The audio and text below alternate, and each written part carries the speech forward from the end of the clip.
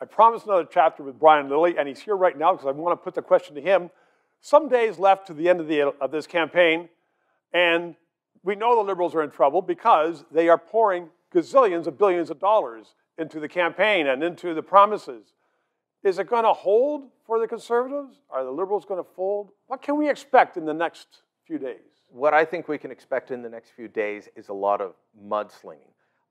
My understanding is the Liberals have a number of names of Conservative candidates that aren't vaccinated, and they'll try and drip those out. Well, what about those? Because Liberal candidates are accused of sexual problems. Or the Liberal candidates that aren't vaccinated, because... or that one in Papineau, who has a sexual history. Yeah, Justin Trudeau has tried to make vaccination status an issue, and I wrote about it and said, they're not all vaccinated. John Ivison asked Trudeau the question. He admitted, he's like, well, some are waiting on their second shots. If you haven't had your second shot yet, it means you just got your first at the start of the campaign.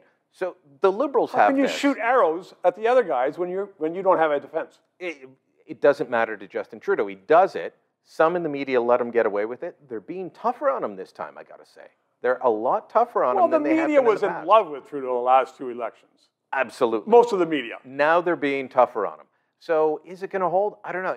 And then this platform announcement. $78 billion in new spending, only $25 billion in new taxes. That's fairy dust spending because he's going to tax the banks and the rich. Well, what do the banks and the rich do when you tax them? They move money around so they pay less. You know that budgets take care of themselves. And with this increasing economy, until the announcement just a few days ago that the economy is starting to tank, we're going to make more money. Yeah, look, that's how he's going to pay for it. That's a problem for O'Toole's campaign as well, the fact that the economy is going down. They're all relying on this going up and up and up. Look, you can't spend forever. You know, I don't care which party you're in. Yeah. You can't spend forever in increasing fashions and just say it'll take care of itself. It won't. Eventually, the bill comes due. Isn't that the problem with politics these days? So everybody says, I'm going to do this, I'm going to do this, I'm going to spend more money and give you more things for free. And many times people say, fine, I'll accept it. People like things for free. They do. And if you don't pay for it, we have increased the level that you can earn before you pay taxes. And that's not a bad thing. I support that idea. You shouldn't be putting it on the backs of people who are at the bottom end. Absolutely. But at a certain point, you can't keep giving everyone free stuff.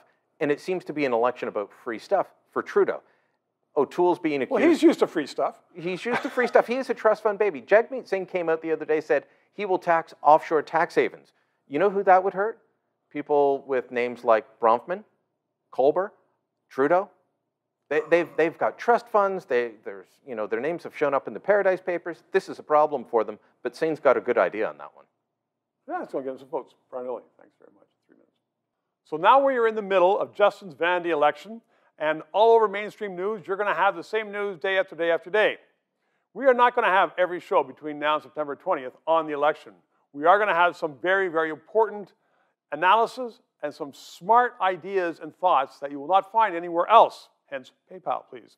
But I just want to lay it out for you that we will also be having some people in on this show who are not big names, who have something to say about the issues. Because when it comes down to it, elections are not about the people so much, it's about the issues and how it impacts you.